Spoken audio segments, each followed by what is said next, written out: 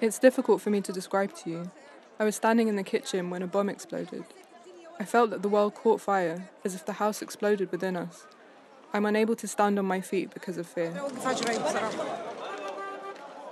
At the start of July, the Palestinian refugee camp in Jenin fell into the crosshairs of the Israeli military. Over 2 days, scores of Israeli soldiers, military drones and armoured bulldozers attacked the camp. Palestinian fighters in the area fought back. By the time the Israeli military left, 12 were dead and thousands were displaced by the violence. As the events unfolded in Palestine, over 2,000 miles away in London, supporters of Palestine gathered to protest outside the Israeli embassy. From the river to the sea, Palestine will be free. Free, free. When violent oppression by either the Israeli state or Israeli settlers does erupt in the occupied territories, as it does with increasing frequency, Palestinian activists across the UK jump into action. They condemn the violence, call for the basic human rights of Palestinians to be recognised, and call for the British government to hold Israel accountable for their crimes. This week on The New Arab Voice, we're looking at the state of Palestinian activism in the UK. What are Palestinian activists doing to get their message across? Are they seeing any success? And what can they learn from previous anti-apartheid campaigns? My name is Hugo Goodridge. Welcome back to The New Arab Voice.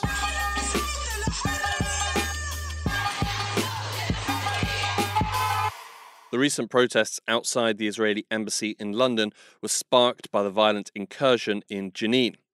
To take us through the events in Palestine, I spoke with the New Arab's West Bank correspondent, Qassam Muadi. What happened is that last week, the Israeli army conducted the largest raid into the Jenin refugee camp in 20 years, using more than 1,000 soldiers, 1,200 soldiers, as the army itself made public, and using heavy machinery, including D9 bulldozers that weren't seen in Jenin since 2002, and drone strikes and helicopters, and even F-16 fighter jets that were overflying the camp. When such Israeli incursions occur, the proportionality of the force is often questioned. And given the nature of the Jenin camp, the scale of such an attack has again been questioned. Jenin camp, needs to be noted, is a half square kilometer space with almost 17,000 people living in it. And it's in the southern corner of the Jenin city. So what happened is that the Israeli army closed or sealed off all entrances to the camp and pushed its forces into the camp. And the operation lasted for 2 days, 48 hours, during which 12 Palestinians were killed, including 4 minors younger than 18, and over 100 were wounded. In the second night, which was the night of last Tuesday, a lot of people were forced to leave their homes. All of them reported that the Israeli army was announcing inside the camp with loudspeakers that there would be more drone strikes that could be random, and that they give the population the opportunity to leave their homes for their safety. So basically, they were encouraged to leave by the Israeli army. All of them reported the same thing. Every single person that came out of the Jenin refugee camp on Tuesday night that was interviewed by the media, including by us, by me, by myself, reported that. In addition to the loss of life and the injuries to residents of the camp, the Israeli incursion left a path of destruction in its wake. The damage in the Jenin refugee camp has, it's generalized. The main streets in the camp were razed. The pavement was taken off altogether, and by the bulldozers. And the infrastructure, the water tubes network was severely damaged. The electricity cables too. So most of the camp is out of electricity and out of water until now, until this day. I just spoke to the Jenin residents yesterday, and they confirmed this. And when I was there was no electricity, and those who have water in the water tanks on the rooftops continue to have some water. Otherwise, they just have to buy, bottled water from the market. The public property there was severely damaged. Private property, cars were completely destroyed and damaged and burned.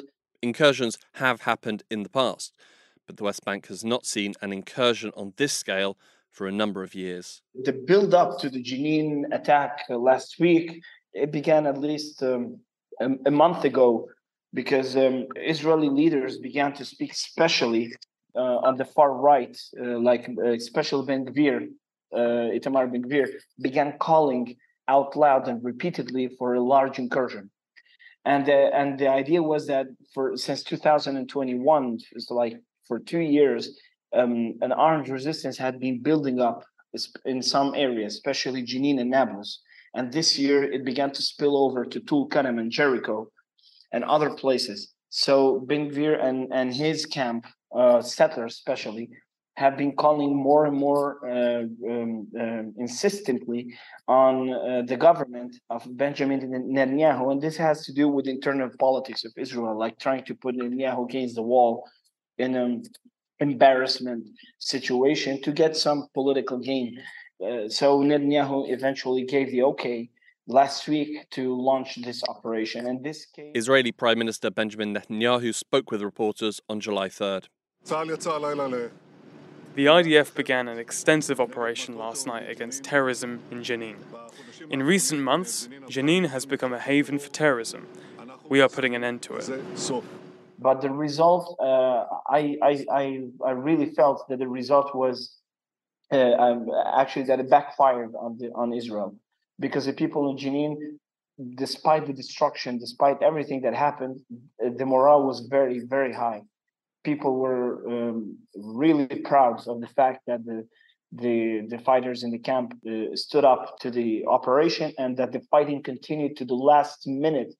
Even one Israeli soldier was killed on their way out of Jenin in the very last minutes before they pull out. So this gave the people in Jenin the sense that they stood up to the Israeli army. So yeah, if Israel intended to break the morale of the people in Jenin, it actually backfired at them.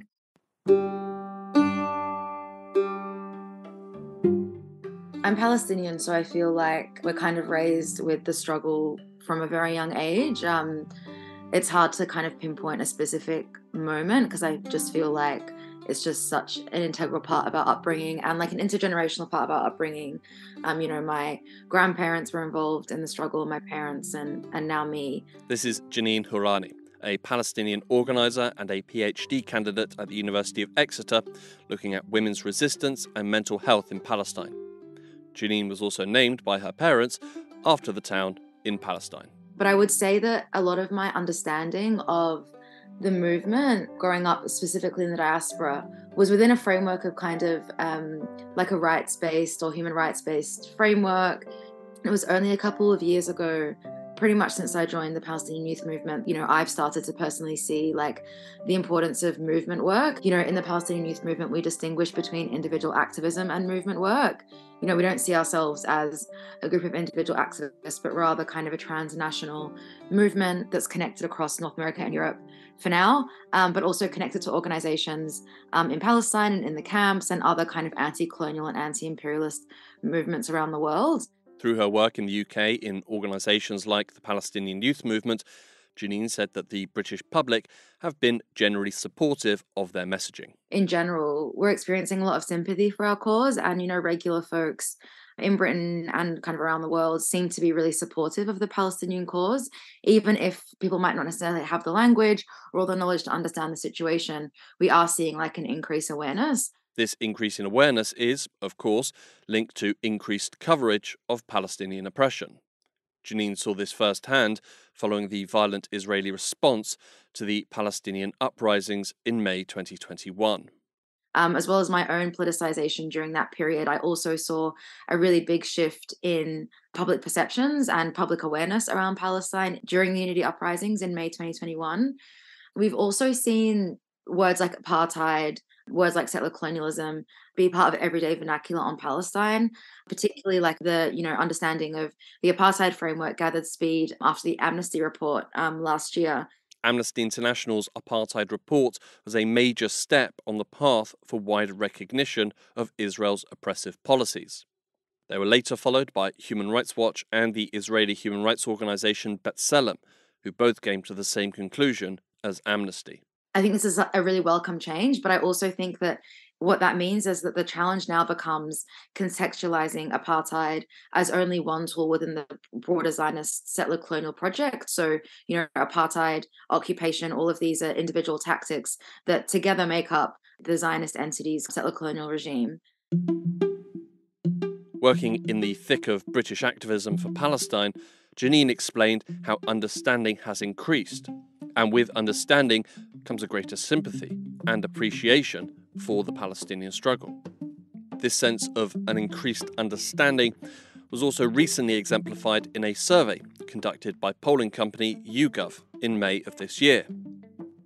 When asked which side in the Israeli-Palestinian conflict do you sympathise with more, 23% of respondents from across the political spectrum said that they sympathised more with Palestine, compared to 10% of respondents who said that they sympathised more with Israel. And when asked, do you have a favourable or unfavourable view of Israel, 51% said that they viewed Israel unfavourably, while 24% replied favourably. We see people and they ask like where I'm from, or we're at a protest and people ask why are you here today and things like that. We are seeing a lot of sympathy for our cause. I think a big misconception that I've personally been seeing amongst the British public is this idea that the Palestinian struggle is like a religious struggle, that it kind of stems from two religions battling it out for land. And I think that while we're seeing a lot of people starting to realize that that's not the case, that is still something I'm hearing quite frequently amongst, your average punter, to use your words. While increased support for human rights and sympathies for those being oppressed is certainly a good thing, Jenin has found that it cuts both ways. I also think that while we're seeing increased support for our cause, we've also been seeing increased backlash. And I think the two are connected. I think, because there is increased, public perceptions and public awareness. And on the whole, I would say the Palestinian cause is winning. We're seeing almost like a reactionary response to that. One particular reactionary response that is currently making its way through Parliament is what has become known as the anti-boycott bill. While it hasn't been passed into law yet, the bill would effectively stop public institutions, including universities, local authorities and government departments, from making investment decisions that align with their human rights responsibilities and obligations. Britain's Levelling Up Secretary Michael Gove explained the government's argument to Parliament on July 3rd, when the bill had its second reading. Mr. Speaker, the bill before the House today does four things. It honours a manifesto promise that this government recommitted to in the last Queen's speech. It affirms the important principle that UK foreign policy is a matter for the UK government. It ensures that local authorities concentrate on serving their residents, not directing resources inefficiently. And critically, it provides protection for minority communities, especially the Jewish community, against campaigns that harm community cohesion and fuel anti-Semitism. No sooner had the bill been announced, it was roundly condemned by human rights defenders, who highlighted the dangerous precedent that it could set. At a rally in London on July 5th, former Labour leader and Member of Parliament Jeremy Corbyn spoke out against the bill. And as one who absolutely voted against this wretched bill on Monday night, not just because of its singling out of the Palestinian people for special mention within the bill, but because of the very dangerous effects it will have on our free speech, on our public representatives at local and national level to speak out on a boycott campaign of any country or organisation anywhere around the world without the permission of the Secretary of State. If this was being... the tools of Boycott, divestment, and sanctions are three really important tools that we have at our disposal in the movement. They're tactics at the end of the day. I don't think that things like BDS or the BDS movement will liberate Palestine alone, but they are really important tools that we have to our disposal.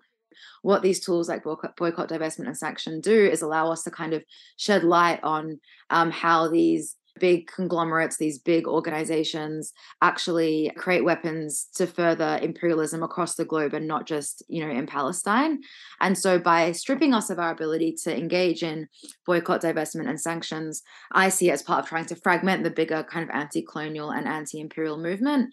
And also what kind of precedent this sets. If you start making things like boycott illegal, then, where do you draw the line? There's In their reasoning, the government has claimed that to boycott Israel is to engage in anti-Semitism. Yeah, I mean, we've seen the weaponization of anti-Semitism be a massive hindrance to our movement. A lot of Palestinian organizers have been impacted by this. Accusation of anti-Semitism just gets thrown around, which is so dangerous because it really does kind of undermine actual anti-Semitism, which is a real threat to Jewish lives. It's an accusation that Palestinian activists in the UK have frequently had levelled at them, particularly with the adoption by some of the IHRA's definition of anti-Semitism, that conflates anti-Semitism with anti-Zionism, without any nuance. Interestingly, these accusations of anti-Semitism and, this use of IHRA definition that we've seen so far largely actually targets individuals rather than groups. And the way I see it is that I see that to be deliberate, because I see that, by only targeting specific individuals, it makes it seem like the Palestinian cause is led by individuals rather than by, a collective movement. The almost constant barrage of accusations of anti-Semitism have kept activists distracted from other activities, requiring them to spend time standing up for those who have been unfairly tarnished and seeking redress. Being reactive in this way, when someone in our movement is harmed, is very important to protect each other. But at the same time, how do we also make sure that we are being proactive and not only reactive? And so we also need to make sure that we're thinking about ways that we can, get on the front foot around these things. And I think that's something that the Palestine movement broadly around the world is currently struggling with, is how do we be more proactive when we are constantly put into a position where we're in a state of reacting to the Zionist lobby and to Israeli atrocities and things like that.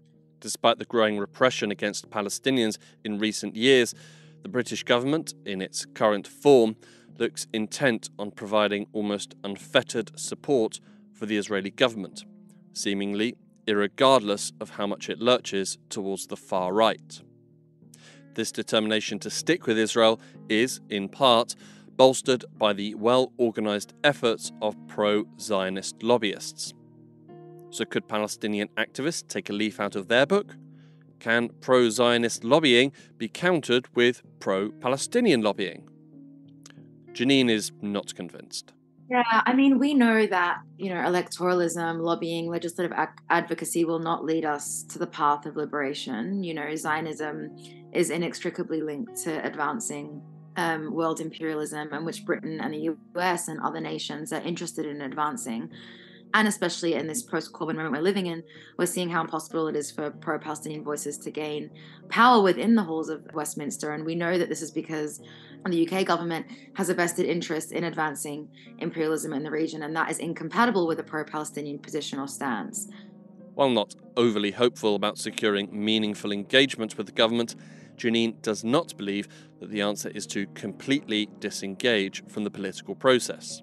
But I will say that I do think there is some value in engaging in this work. And I don't think it's to gain power through the system, which is, I think, impossible, but rather as a potential avenue to achieve other political goals. For example, like through taking up some of these some campaigns that do engage in tactics of electoralism, lobbying, and legislative advocacy, we can do things like, raise political consciousness. They can become like conversation starters. We can improve the material conditions of our community. There are lots of campaigns that we can put forward around supporting our community and their needs so that they have kind of more capacity and ability to organize. And also just because part of social services and political work aren't, I don't see them as separate from each other. And so, yeah, I do think that there is some value in engaging this work, but it is a means to an end and not sufficient on its own. Efforts to end the oppression of Palestinians have continued for decades, and sadly have been unable to achieve Palestinian self-determination yet. But it's not an impossible task. Change can happen, and has happened in the past. But surely they have made a quite substantial concession to your point of view by saying, I think quite unequivocally, that there will be no further test tours with South Africa until South African cricket is played and teams selected on a multiracial basis. I think that's a very important advance and a very courageous advance. But on the other hand, I find it difficult to believe that this is a consistent advance, because if they said that and they really meant it, why didn't they call off the tour? Because this is a racialist tour, and this is precisely the basis on which we have objected to it, precisely why we have demonstrated against it, and I think we'll continue to demonstrate against it, although we might have to review the position in the light of these developments. This is from an interview from May 1970, ahead of England's planned cricket tour to then apartheid South Africa. Speaking was Peter Hain. For decades, Peter tirelessly campaigned for an end to the white minority rule in South Africa and for an end to the racist policies of the South African government, a campaign that he and his fellow campaigners would ultimately win.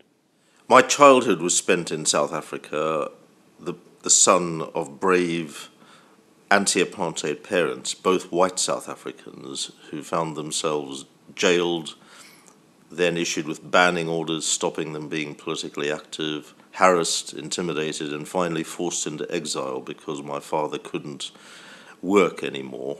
Peter and his family were forced to flee South Africa in 1966. And today, Peter is Lord Peter Hain, sitting in the UK's upper house, having previously served as a Member of Parliament and holding a number of prominent roles in government, and of course, a long and fruitful career as an anti-apartheid campaigner. I was a member of the British anti-apartheid movement, which was the largest one of the many around the world. And the objective was to try to impose sanctions on white South Africa, because it was the white state that was imposing apartheid, a minority of the population who treated the black majority virtually as a servant class. Not quite slave conditions, but pretty close to them. Over time, the British anti-apartheid movement was able to pull in a wide range of people into its cause, a factor that Lord Hain believes was instrumental to the campaign's success.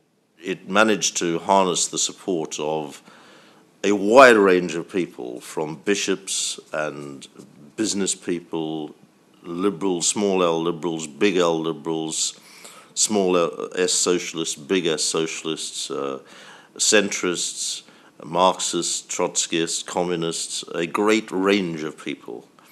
And everybody working in the anti-apartheid movement, whether they were clerics or whether they were trade unionists, felt themselves to be under a broad umbrella where their differences were less important than their agreement on the objective of eradicating apartheid and imposing what pressure we could internationally, sanctions on sport, sanctions on culture, above all trying to get sanctions on trade and economic ties and arms supplies, which were very important in sustaining apartheid.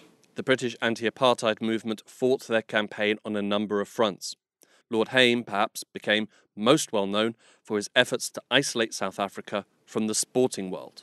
The biggest success we had early on was stopping white South African sports tours. I led a campaign through militant, non-violent direct action to invade rugby pitches and cricket pitches and tennis courts to physically stop whites-only teams that called themselves South African but were really white South African teams. And the international sports organizations of the world had been their allies for generations, ignoring the fact that the majority couldn't take part in sport and couldn't represent their country in the same way that the white minority could.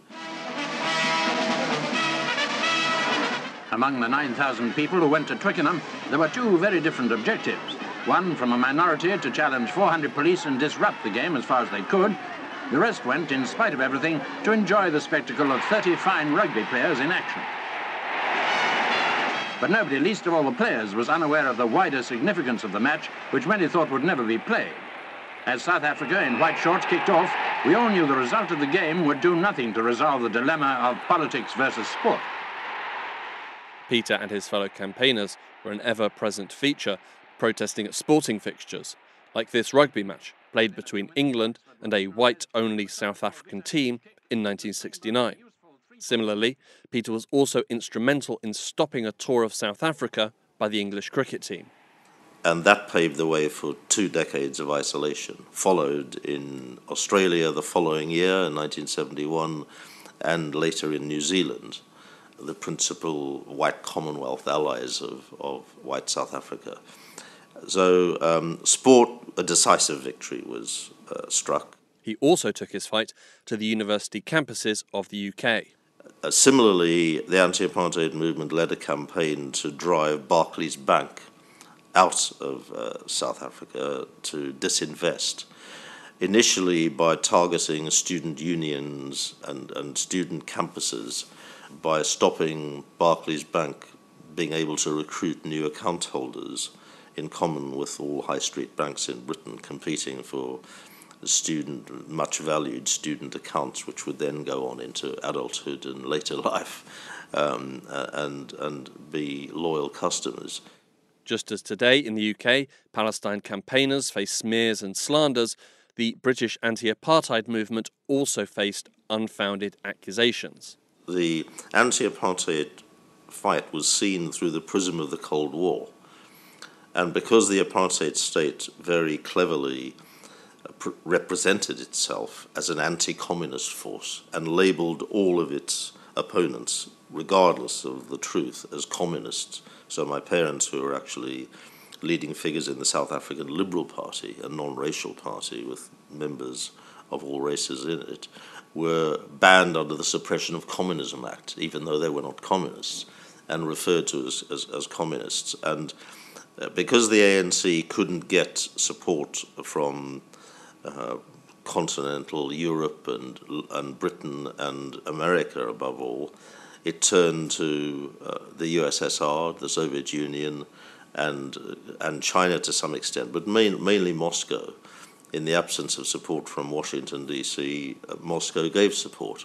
And so the whole struggle was seen and presented both by Western powers, by Margaret Thatcher notably, and President Ronald Reagan, and by the apartheid government, as a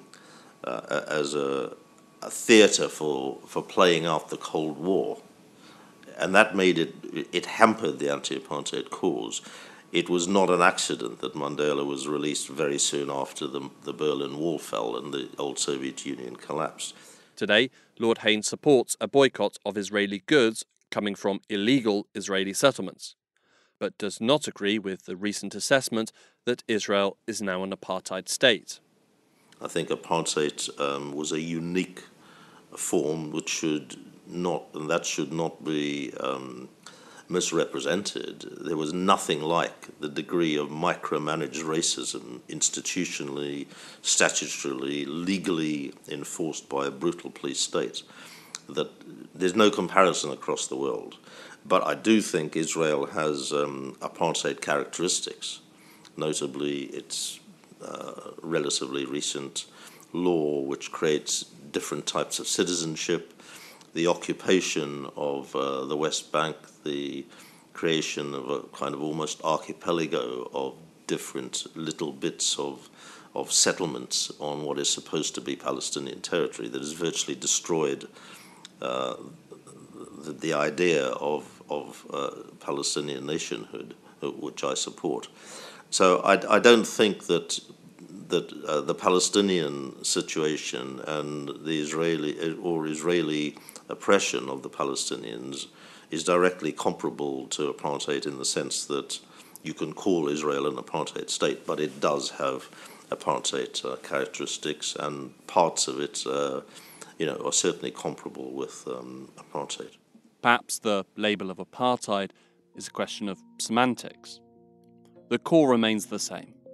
It's a struggle for human rights, equality and dignity. For decades, Lord Hayne was engaged in this struggle, and after much toil, was successful. Today, Jenin and her comrades are engaged in this struggle, and there is every chance that they will be successful. The success of Lord Hayne and the British apartheid movement proved what is possible. And in terms of lessons to be learnt from those supporting the Palestinian struggle, you've got to realise that the anti-apartheid struggle may seem, was eventually victorious, but it was a very tough fight, just like the Palestinian struggle has been a very tough fight. And unless the supporters of the Palestinian struggle learn the lessons of why the anti-apartheid struggle succeeded, and it is different, very different, but it was also very hard. And so I think sometimes people underestimate how hard it was and point to the difficulties of resolving the Palestinian-Israeli conundrum and the difficulties of establishing Palestinian rights and the massive injustices and oppression suffered by the Palestinians and continue to be suffered by the Palestinians over the generations. Both are examples of injustice and oppression, but both are also examples of very, very tough battles to win. Lord Hayne is in a relatively unique position, having fought a struggle on the streets, as it were, and is now a respected member of the institution that he once pressured to institute change. So can he see a change in Parliament in regards to attitudes regarding Israel and Palestine? I think there is a change of mood. By the way, there are Labour Friends of Israel, and I'm a supporter and attended events, and there are Labour Friends of Palestine, and I'm a supporter and attender of its events as well, and have spoken on its platforms. It's true that Israel is well organised, and the Palestinian cause less so, including for many of the reasons I've described, that it hasn't learned yet the lessons of the success of the anti-apartheid struggle. But I think that the Netanyahu government, in its latest incarnation, is massively discrediting the Israeli cause. And the way it's behaving, not just the arrogant violence displayed towards Palestinian citizens, but their own Israeli Arab citizens, Israeli Palestinian citizens, if you like, and starting to treat them as second-class citizens. Lord Hayne does concede, however, that he has witnessed a kind of delusion among some of his colleagues at home and abroad about Israel's commitment, or lack thereof, to a two-state solution, something that Lord Hayne does wish to see. With the balkanization of the West Bank and the aggressive behavior of the Israeli state and its refusal to really countenance a Palestinian state, it made it pretty unlikely. And now it's official Israeli policy to say there won't be a two-state solution. And yet, the Western governments, Western parties, including my own Labour Party, the Conservative Party here, the Liberal Democrat Party, the American government and European governments and the European Union continue to talk about a two-state solution. I think people have to face up to the fact that it is now opposed by the Israeli government, that in any case the practicalities, sadly, and I deeply regret this, of establishing it are pretty slim, if quite likely non-existent. And so you've got to think of alternatives. And, I think there needs to be a debate, an honest debate, amongst friends of Israel, as I say, amongst whom I count myself one, and supporters of the Palestinian cause, and whom I count myself one, about the way forward. What about Jenin? Has she seen the same shift in attitudes by British lawmakers, or has she found them to be as committed to Israel as ever? I actually think it's a third option that you didn't mention, which is that it's getting worse. And I think this is why, a lot of, our understandings of the role of electoralism, lobbying and legislative advocacy are the way they are. We saw what happened to Jeremy Corbyn. People have come for Diana Abbott. There's lots of politicians and MPs that have kind of taken a pro-Palestinian stance, and they've paid a really, really heavy price for it. And this is why we know that, you know, we can see it's very clear that advancing Palestine in Parliament is incompatible with the way that the British politics operate, the UK politics operates. So our analysis of electoralism, lobbying, and legislative advocacy comes from how little of an impact we've seen, or how much we've seen politicians and other MPs pay the price for having a pro-Palestine position.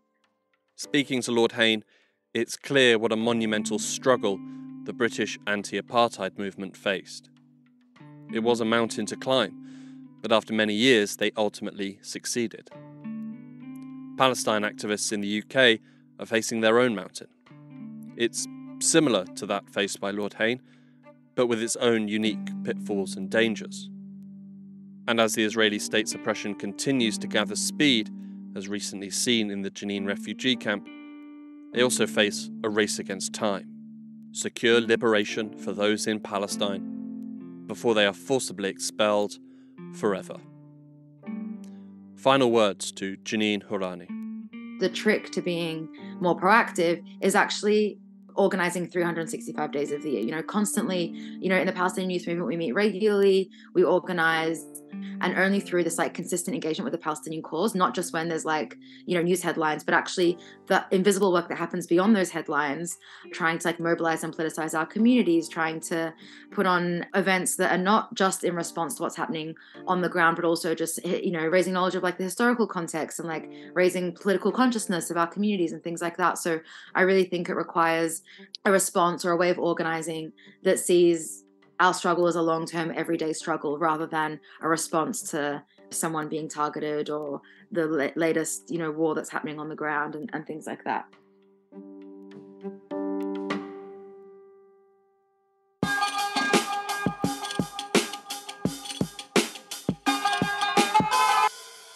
This episode of The New Arab Voice was written and produced by me, Hugo Goodridge, with additional help from Oliver Mizzi and Shahla Omar.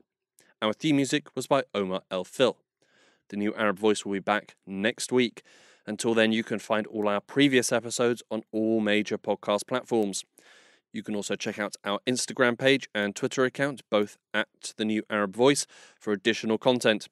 We also have a weekly newsletter, which you can sign up for.